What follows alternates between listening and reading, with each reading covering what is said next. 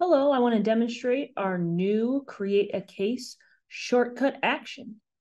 Here I have a direct message between Regina and having a demo. I'm going to navigate to my shortcut and select create case.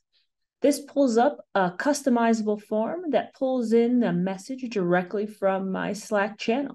I can add a quick subject here and select the account that it's associated with. I'm going to go ahead and select Document Force and click the Save button.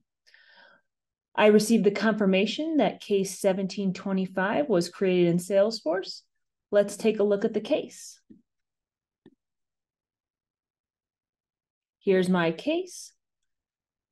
And as you can see, my case is created. I have all of the information from Slack. In addition, I have some hidden fields that were pulled in from Slack from behind the scenes. Please reach out if you have any questions.